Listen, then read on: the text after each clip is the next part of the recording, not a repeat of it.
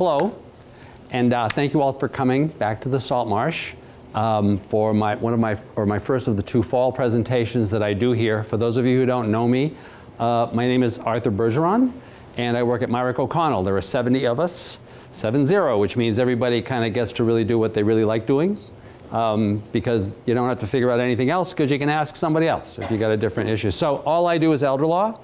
And I've been coming here now for, I think, about 5 years doing these presentations.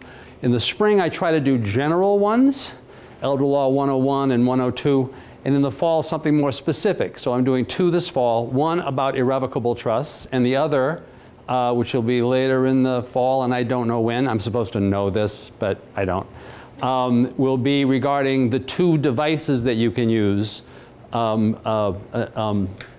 a certain kind of annuity and these things called D4C pooled trusts if you need to qualify for Mass Health. The subtitle of the next one is, you can always qualify for Mass Health. You can always qualify, right? I was just talking to a couple with $3 million. They can qualify for Mass Health, right? So you can, there may be prices involved in doing that, but you can always do it. So today, we're going to talk about irrevocable trust, probably the most common question that I get when I see people. Actually, the most common request that I get is people so often come in and they say, I want an irrevocable trust. And I'll say, well, why is that? And they'll say, well, because everybody's got an irrevocable trust, and I really need to protect my money, and everybody told me I need an irrevocable trust. So that's not necessarily true, and so we're going to talk about that a little bit. We're going to talk about the cases where you do need it, and then we'll talk about if you've got one and it has some, what has to be in there. And then if you've got an existing one that's irrevocable and there's something in there that isn't good, what can you do? Because contrary to what you would think, you can actually change an irrevocable trust. Who knew? Who knew? So we're going to talk about all of those things. So you've all met my friends Frank and Mary and their children Peter, Paul, and Mary Jr. if you've seen my presentations. And once again, they're in this presentation, Frank's dead. He's now just a picture. Usually we talk more about the both of them. So we're going to focus on Mary because if Mary's the only one alive, then Mary's the one that might really have an interest in an irrevocable trust. If the couple is there, and we'll talk about that later, it's really unnecessary. So Mary's goal is very simple. She wants to stay at home until she dies. She wants to be buried in the backyard. She wants to leave as much as possible to Peter, Paul, and Mary Jr. She'd rather not leave it, although she likes the island home. She'd rather not leave it to the island home. She'd rather not leave it to the Department of Revenue. She'd rather leave it to her kids. Her assets, now this is a presentation that I'm doing in several nursing homes, or in several councils on aging, so obviously that house figure isn't one that works well in Nantucket, but you're going to find that everything that I'm saying applies. So in these numbers, Mary's house is worth $400,000. It's a really small Nantucket house. She's got an IRA worth $200,000. She's got bank accounts worth $200,000. So she doesn't have a lot of assets, but she's not broke. And she's got Social Security income of $2,000 a month in addition to whatever she's making off of the IRAs and the other stuff. So that's Mary. And and she's never going to a nursing home. She's absolutely positive she's going to shoot herself before she goes to the nursing home. Now, I have been practicing now for 42 years. I can't tell you how many people told me they were going to shoot themselves. No one has shot themselves yet. So I get that you don't want to go, but you kind of want to think about, if just in case, you want a plan B, in case you don't shoot yourself, and so Mary needs to be focusing on that. Now, Mary is concerned about the nursing home because this is what she thinks would happen if she went to the nursing home. You saw her assets. The nursing home cost, actually here's a little higher than that, but the nursing home cost that we're using for today's purposes is $12,000 a month. She knows that she has income of $2,000 a month. Remember that Social Security income? And so she's thinking that she's got this burn rate, the rate at which she needs to use up her savings if she's on private pay, of a lot, of 144,000 minus 24,000, or $120,000 a year. So she figures if she gets stuck in a nursing home for 5 years, Remember, she had total assets that were worth $800,000. That was the house and the IRA and the cash. Well, they're going to shrink, she thinks, by $600,000, and therefore, which is 5 times 120. They're going to shrink by 600, and she's only going to have $200,000 left. And so when she dies, all she's going to be able to give Peter, Paul, and Mary is $200,000.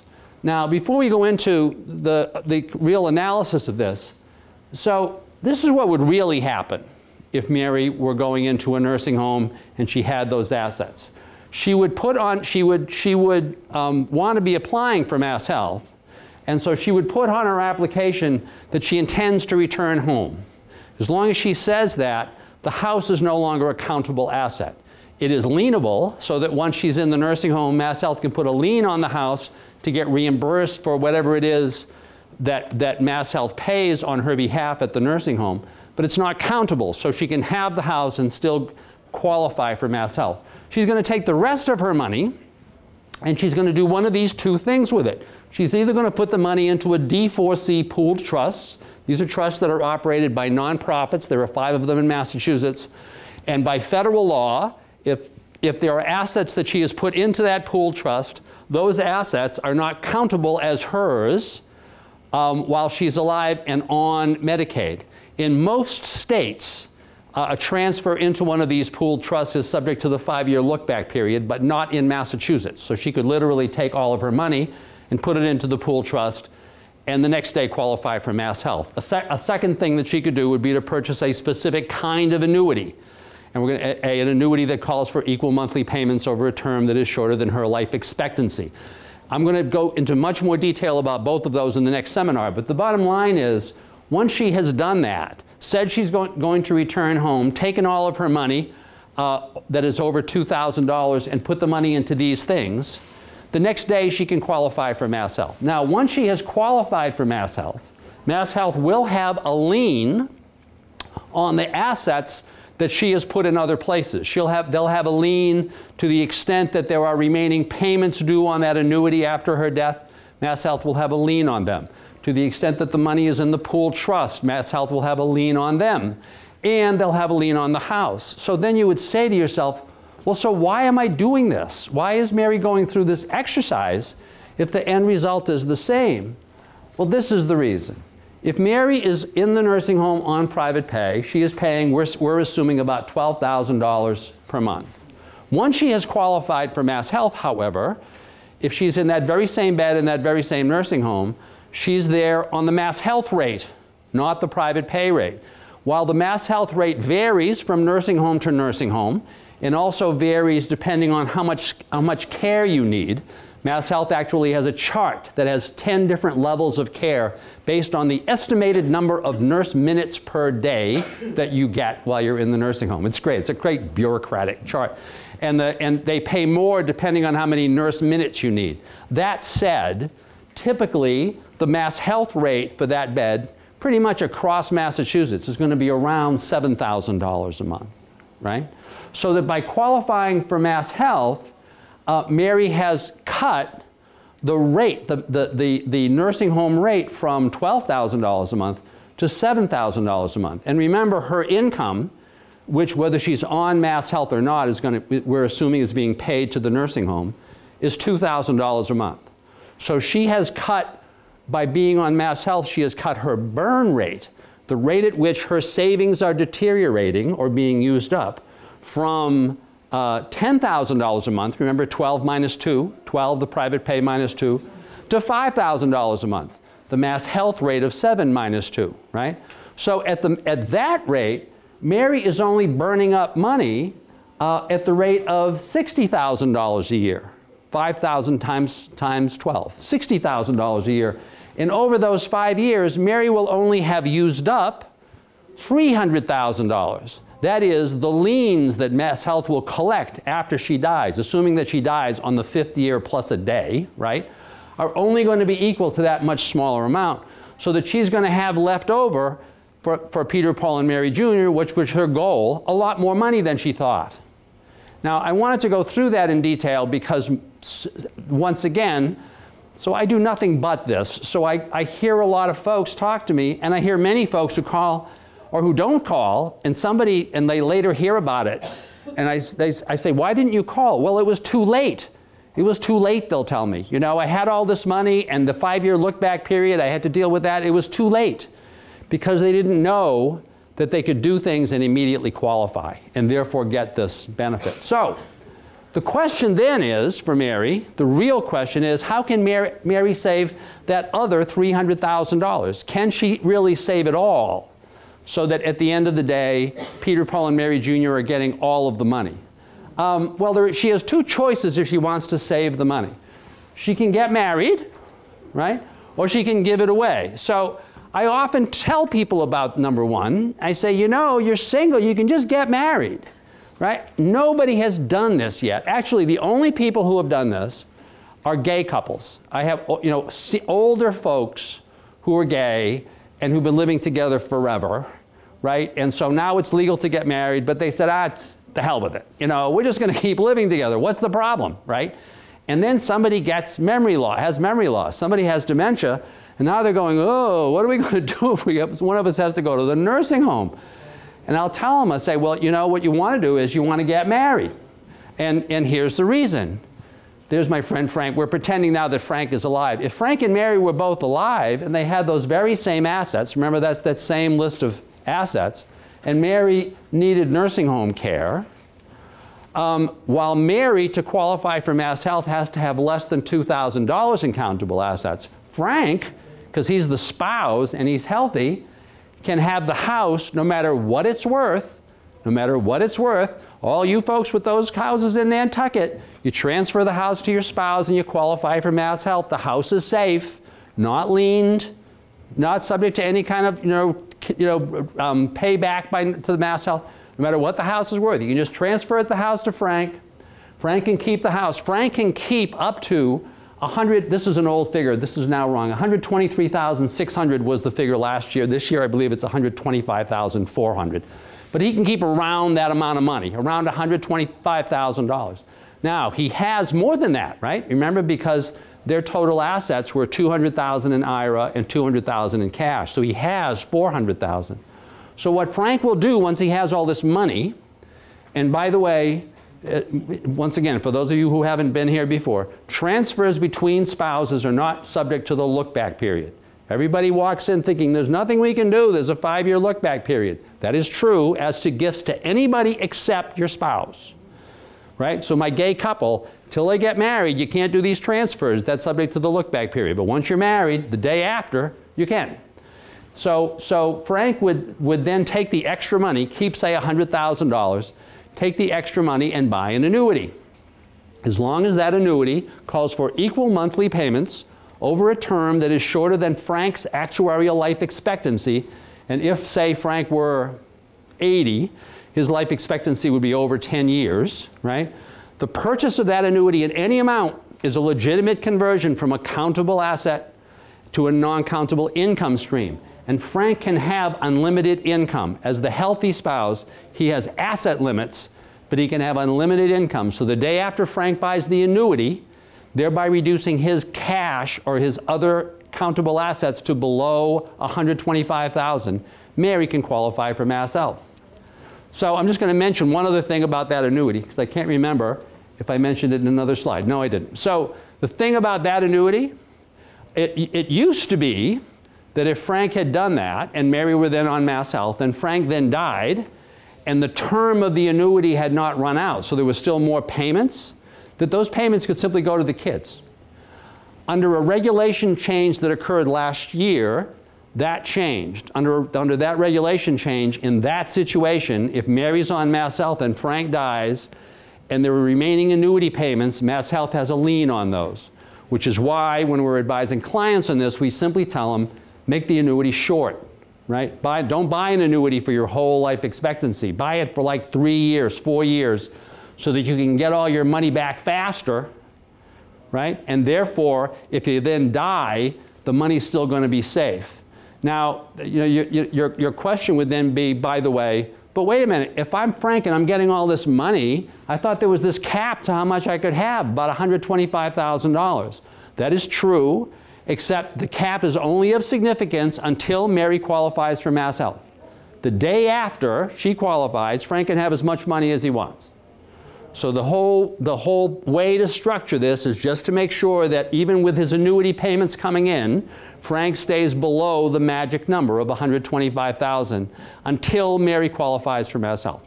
So the only other thing that Frank would do is Frank would then change his will. Now he probably should have done that ahead of time, but at this point he could change his will because now he has all the assets, and his will is now going to say, when I die, everything that was going to go to Mary, and that was always their plan, one gave everything to the other. That's why Mary ended up with all this money.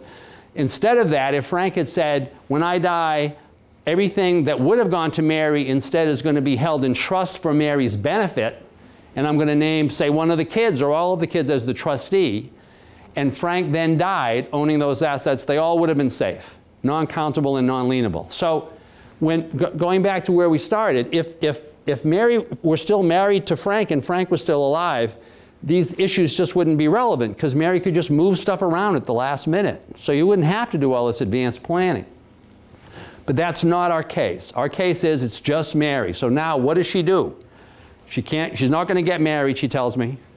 She can give it away, or she can put the money into an irrevocable trust if she wants to make the money safe. The only thing she can do is give it away. And wait 5 years. That's the famous 5-year look-back period. If Mary owns an asset that she doesn't want to have be countable if she needs to qualify for Mass Health, she has to give it away and wait 5 years. Now, the first alternative, just giving it to the kids, is certainly simpler. Certainly simpler than putting any money into an irrevocable trust. She could give away everything that she has to the kids today, and 5 years and a day from today, all those assets would be safe. So for Mass Health purposes, it's a nice, clean way to do it. Now, one concern that people will raise to me is, well, but isn't there some limit on what I can give away? And the answer is no. The answer is no. We've talked about that before. There is this myth that if you give away more than $15,000 in a particular year to a particular person, it used to be $10,000, now it's $15,000, that something bad happens. But if somebody tells you that and you say, well, what is it that happens? They can't tell you. And the reason is nothing bad happens. You can just give away as much as you want. You can give your kids $100,000. You can give your kids $1 million this year. There's no gift tax. There's no Massachusetts gift tax. The only exception is if you have an estate that's worth more than $11 million. Now, every once in a while, I hit somebody that's an issue, right? But for most people, this is not an issue. Because in addition to your federal ability for federal gift tax purposes to give money away at the rate of $15,000 per year per person, in addition to that, you can give away over your lifetime up to the federal exemption amount, which is now a little over $11 million, right? So you can give it away at any time, right, to any of the kids. Now, there may be some reasons why Mary doesn't want to do that, so she's going to need to weigh that out. Because remember, when she's thinking about this, it's not like she's about to go to the nursing home. If that's the case, time's already up because she doesn't have the 5 years to give it away and make it through the look-back period. In that case, she's going to be stuck doing the other things that I had suggested, putting the money into the D4C pool trust or buying an annuity. So at this point, she's still healthy because by the time you've got serious dementia symptoms, time's up. You don't have 5 years anymore. So at this point, she's still healthy and she's saying, why am I doing this, right? Why am I losing control of things? This may never be of concern to me. And that's very legitimate, right? And Mary will tell me in that case, well, what if I just drop dead? And I'll say, that's the best solution. That's the goal, is to drop dead. You know, as you get older, you're not afraid. What you want to do is drop dead, right? You know you're going to die. The only question is how, right? So dropping dead, that's another alternative, you know? If you're sure you're going to drop dead, you don't have to do any of this, right? But if you need a plan B, then you're thinking about it. So anyway, the things that Mary needs to think about, well, what are the tax consequences? For example, she has that IRA, right? In order for her to give the money away, she's going to have to cash in the IRA, pay the taxes on the money, and then give the money away, which she may hate doing. Now, and that's a thing you have to weigh out. Now, something I'll just mention, though, is remember, it's the IRA money, right? Which means it isn't your money, right? It's somebody else's, and they're going to give it to you when you ask, but at that point, you're going to have to pay the taxes. Or if you leave it to your kids and they go to ask for it, then they're going to pay the taxes. Except that your kids are probably going to pay more in taxes than you are, because chances are they're in a higher tax bracket, or at least some of your kids are. So often, when you're trying to kind of figure out what money do you give away in general versus what money do you keep as a senior, keep the tax-deferred money. Or cash in if you keep the tax-deferred money, you don't pay the tax. If you cash in the tax-deferred money, you're paying less tax on that money than you would if you had kept the money for your kids, right? So you may not be doing them any favor by keeping the money. So there's that. There's the capital gains issue. Of course, the major issue here. If you bought a house here in the early 90s, and now you've got that same house, and boy, it's not worth what it was in the early 90s, right? And so now there's this, and if you sell the house, at least you get a capital gains exemption, a $250,000 exemption if you've been living in the house for 2 of the previous 5 years. If you give it to your kids, though, and they sell the house, they don't get that exemption, right? So what you really want to do, ideally with the house, you want to hold it until you've died, so that the so-called tax basis of the property will jump to the date of death. And then when the kids sell the property, they only pay a tax on the capital gain. And the capital gain is the difference between what they sell it for and the tax basis. And if you give your kids the property, you're giving them your tax basis, what you bought it for in the 1990s. If you keep it until you die and it's in your estate, the basis jumps to the date of death value. So the strategy typically is to keep the house until you die, especially, by the way, if you're married. You keep the house until you die. Ideally, you make sure that it's in your name at the time of your death, so that when you die, your spouse gets the house. The basis in the property jumps to the date of death value. Your spouse then sells the house without paying any capital gains tax and moves to a state where there's no estate tax, and now he's avoided all the tax. That's kind of like the game. But now Mary doesn't have the ability to do that, right? Frank's dead. So she just got this house. So one way that she can do that is by transferring the property to the kids and keeping something called a life estate in the property. We've talked about this a little bit before. What is a life estate? A life estate is complete control of the property until the moment of your death.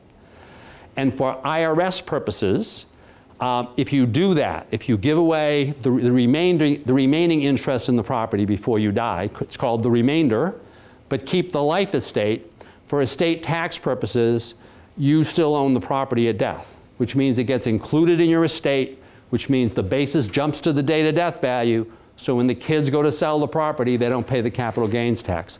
But for mass health purposes, that remainder interest that you gave your kids, at 5 years after you've given it to them, no longer counts if you need to qualify for mass health.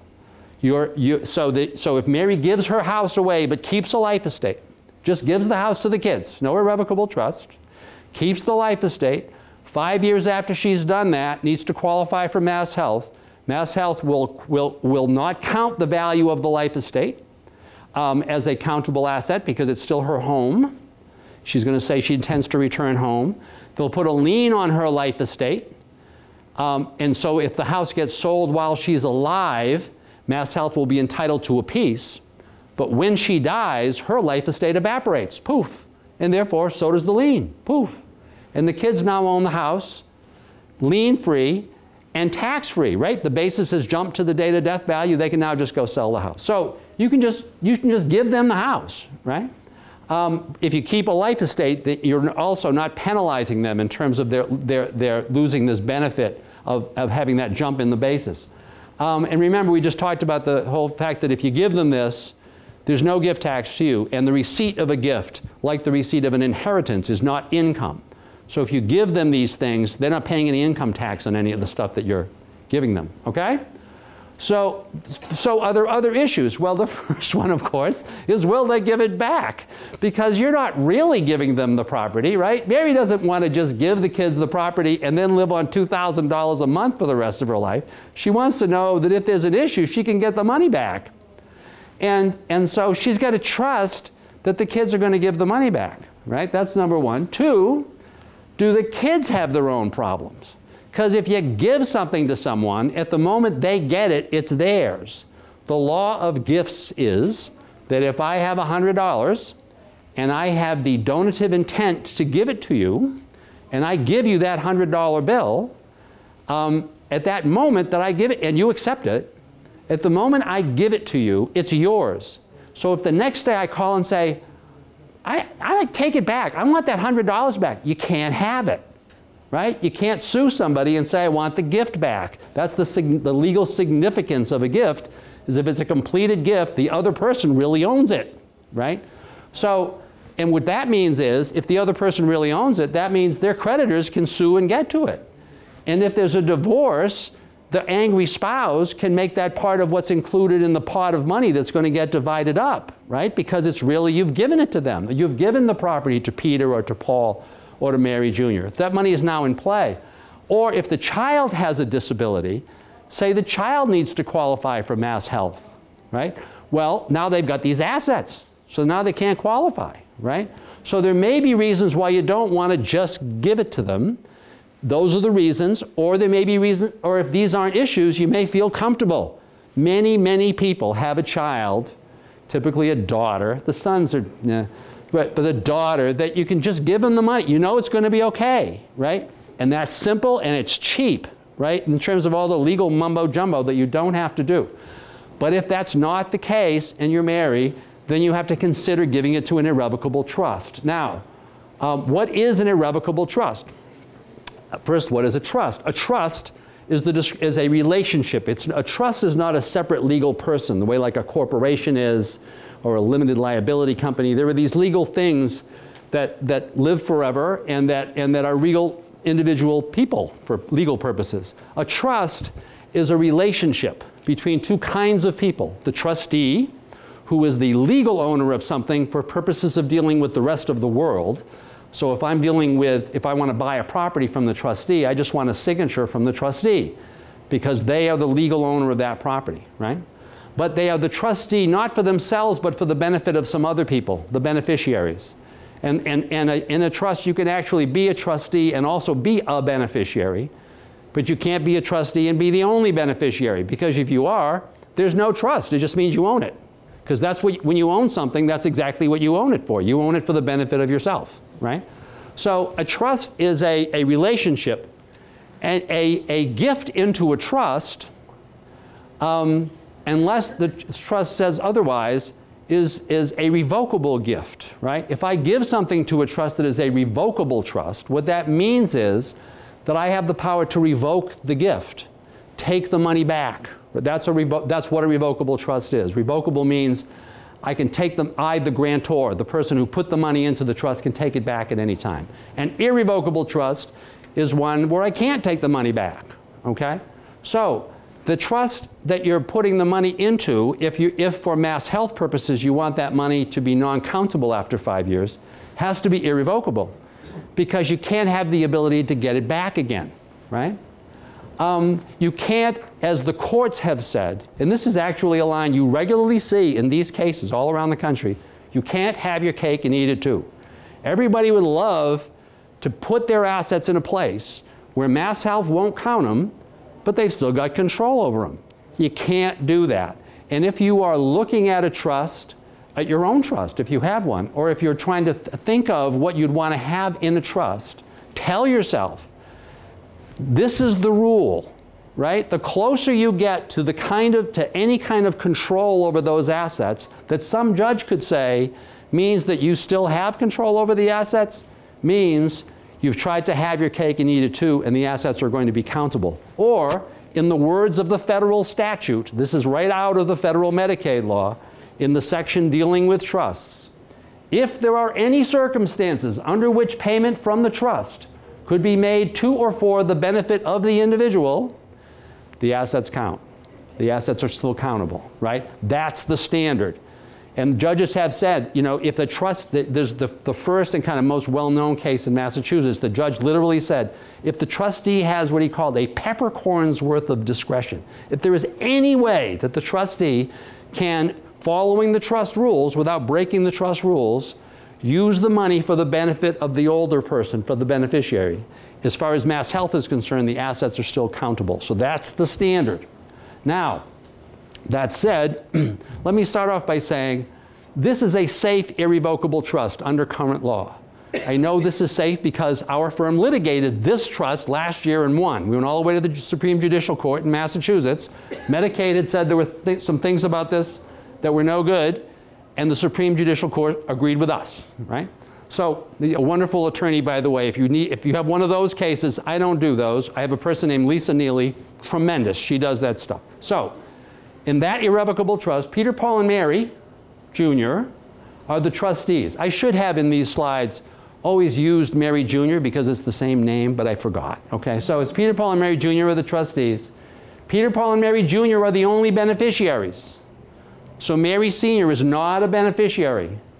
Distributions can be made to Peter, Paul, and Mary Jr. in the discretion of the trustees or of one of the trustees while Mary is alive, right? So in other words, the trustees of the trust, now the money is all in the trust, and so is the house, and the trustees have the discretion at any time to take money out and give it to themselves, or to give it to any one of them.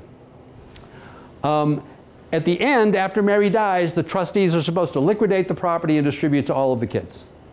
And regarding the house, Mary deeded the remainder interest to the irrevocable trust and kept the life estate. That trust worked. Mary then went to the nursing home. MassHealth challenged some of this and went all the way to the Supreme Judicial Court, and this all worked, okay? Will that work in 5 or 10 years? I don't know that, because the rules that are in effect when you're applying for MassHealth are the latest rules. They're not the rules that were in effect when you set up the trust. That's the reason why many of you may have trusts that all worked great when you set them up 10 years ago. The question is, have any of those rules changed as of today? So I'm going to talk about some of those potential issues of concern in a second. But first I'm just going to talk about, so if you're creating one of these trusts, first of all, how do you make sure that you're protecting Peter, Paul, and Mary Jr., right? Because if they are the beneficiaries of this trust and they have the ability to get money out of the trust, how do we make sure that a creditor of theirs can't order them to get their money out? Or that the spouse that you never liked in the first place, the daughter-in-law you never liked, who is now going through divorce, can't get her probate judge to say those assets should be counted as part of this whole deal, right? Or how do you make sure if Peter or Paul or Mary Jr. is trying to qualify for MassHealth, that some MassHealth worker doesn't disqualify them because they're the beneficiaries of all of this money? A couple of ways of doing that, right? One would be to specify regarding distribution to the kids while Mary is alive that there's some maximum distribution per year. And that way you're not protecting all of the money, but you're at least limiting the danger to just that maximum distribution. A second way is to have multiple trustees. This is the most common way, right? So you say in the trust that no distribution can be made to any one child without the approval of at least 2 of the 3 trustees, assuming that all 3 of them are trustees. So that way, if I'm the judge and I'm representing Paul's wife in and I'm deciding on whether Paul's wife in the divorce should be able to, whether I should be able to force out his share, right, so that it can be included in the divorce settlement, is because the judge only in that case would have the power to order Paul as a trustee to make a distribution to himself. And because the trust would say at least 2 trustees have to agree to that distribution, therefore Paul's wife couldn't attack it, and Paul's creditors couldn't attack it.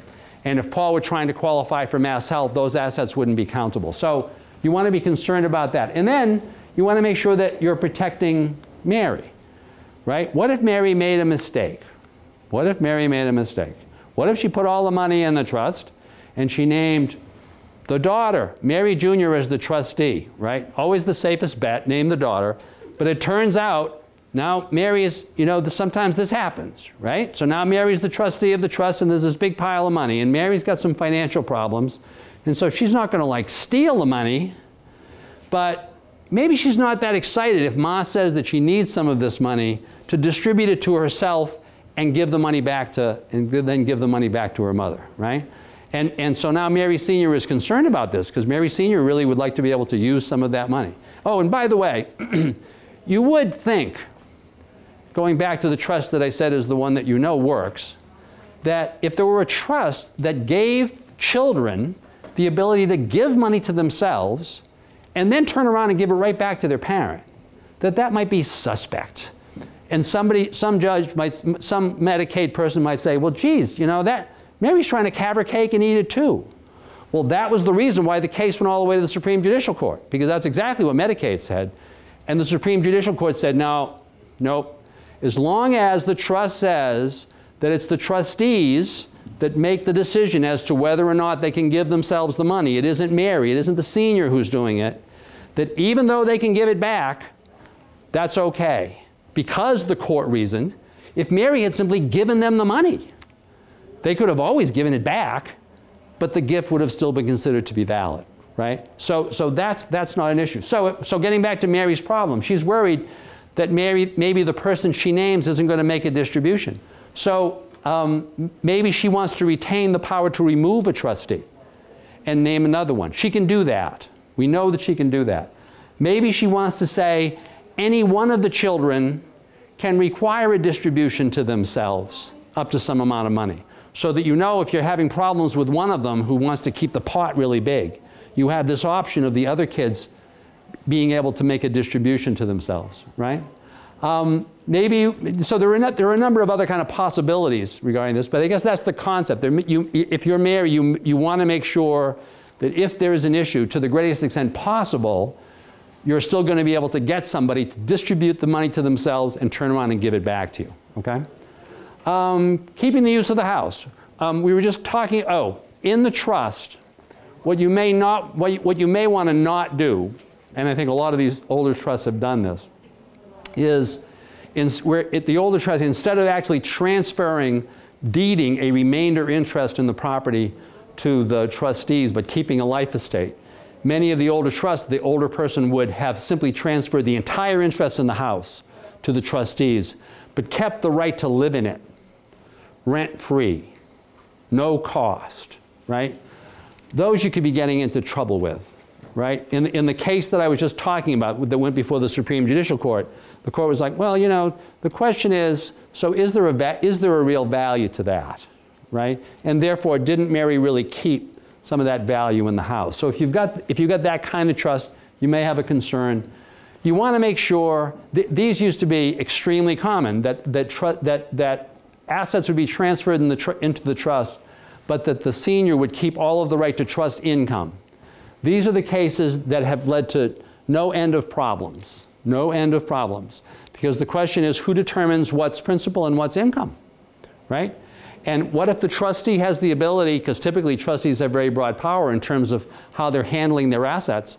What if the trustee, for example, and this was a case that was used by Medicaid, or an example, they said the trustee, it was a trust where the older person could only get income, but the trustee was not limited was not prohibited from buying an annuity. So the Medicaid said, well, the trustee in that case could just take some of the principal, right, which he can't distribute, and go buy an annuity with it, right, for Mary's benefit. How about that? Because Mary's entitled to all the income. And an annuity is just income. Remember, we talked about that earlier. That's the reason why in all cases you can qualify for mass health, because you can turn assets into income streams. An annuity is just income. So there are all these issues that show up regarding irrevocable income-only trusts, right? So you may want to be concerned about that. No loans. No loans. This used to be very common, that people would create these irrevocable trusts, and no, Mary's not the beneficiary, but the trustee has the right to make loans. And it would be as innocuous as that. Among the trustee powers is the right to make loans. And what is implied in there is that to anybody, including Mary. But of course, if you're making a loan to your mother, you know, are you going to go collect against her? Certainly not while she's in the nursing home, right? You're going to make her pay it back? So the courts have said, no, if the senior still has the right to get loans from this pile of money, for all intents and purposes, it's still theirs. It's somebody trying to have their cake and eat it too. Here's a really, and this one has been used a lot and is really frowned upon. Keeping the power over the distributions to others. So Mary has transferred all the money to this irrevocable trust, and the kids are the trustees, and the kids are the only beneficiaries.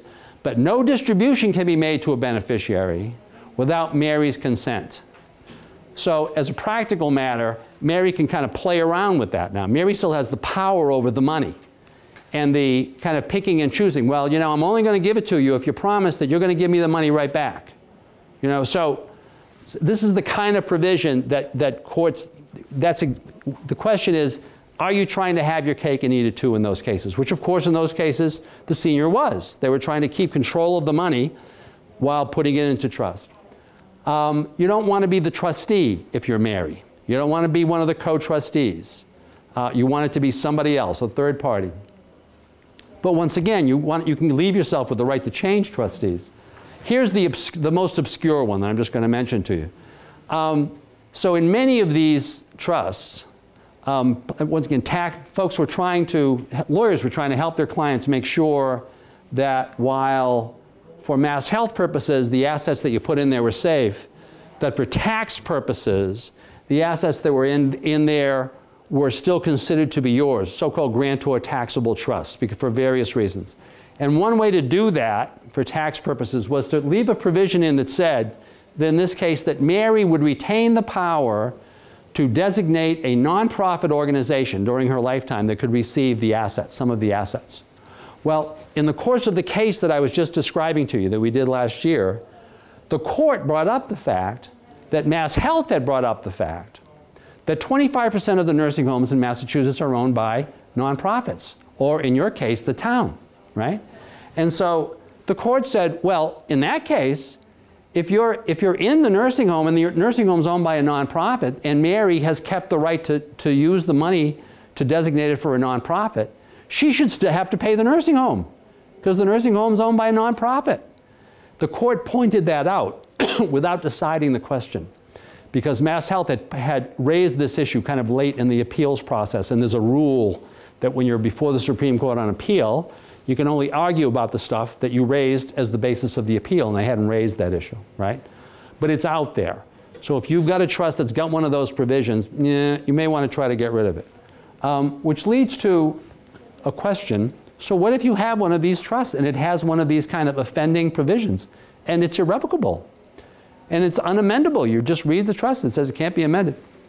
Well, here's something you probably didn't know. You can actually amend an irrevocable trust, even when it says that it's unamendable, through something called a non-judicial settlement agreement. This is something that became allowable when Massachusetts adopted something called the Uniform Probate Code. This is pretty obscure, about 3 or 4 years ago.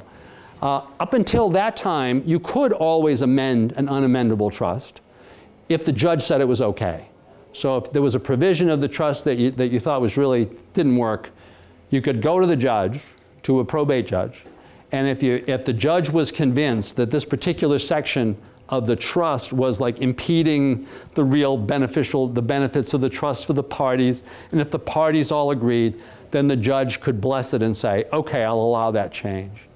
And what the Uniform Probate Code says is that if that's the case, if a judge could do that, as long as certain people agreed, as long as all of the interested parties, who in that case would have assented, otherwise agree, they can modify the existing trust in any way that a court could have modified it.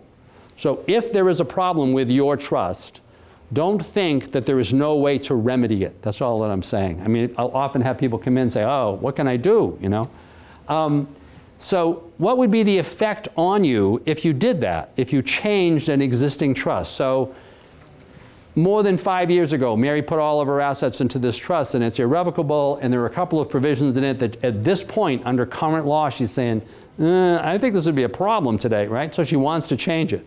So my advice to her in that case would be, so the goal of life is to sleep well at night. So if it's really bothering you, then change it.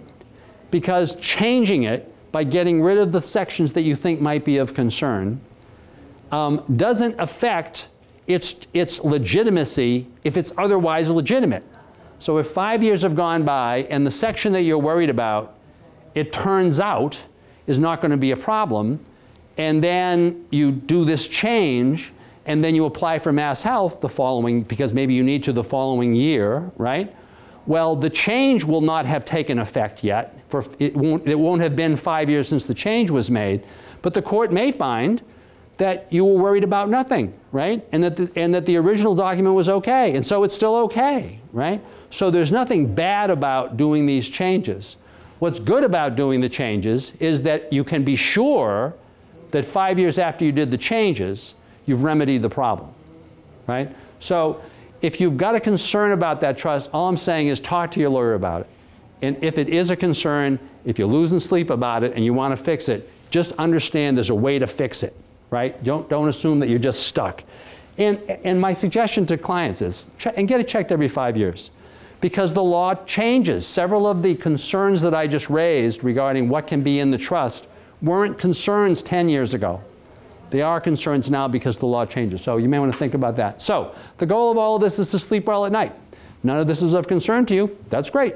If any of it is of concern, then you may want to try to do something about it. If you've got any questions about any of this, or you're hearing me talk, but I talk too fast. You know, I have that habit. I'm a lawyer. I talk too fast. You can always watch it again. I really appreciate the fact that Nantucket Cable rebroadcasts these a lot.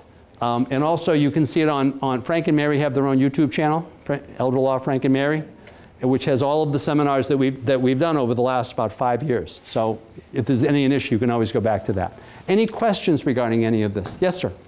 You have an irrevocable trust. Yeah. You set it up, and say 6 years go by, and then you add some assets to it. Mm-hmm. Does that start a new 5-year look back? So the question is, if you've created an irrevocable trust and put assets into it, and 5 years have gone by, or 3 years have gone by, or whatever, and then you want to add assets, what's the effect?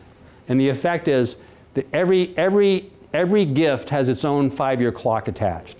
So if 6 years after you created the trust, you drop in new assets, the transfer of those assets, that gift is subject to a new 5-year clock. But you have not changed the safeness, right, of the other assets, which were transferred more than 5 years before, right? So every transfer, whether it's to an individual or to a trust, an irrevocable trust, has its own clock attached. That's the best way to kind of think about it. Any other questions? If not, thank you very much for your attention here. I'm going to stay for a few minutes in case anybody has individual questions. And then if you want to come in a couple of months, we're going to talk to you about why it is that everybody can always qualify for Mass Health. And we're going to go into those issues in more detail. Thank you very much. We'll see you soon. Thank you.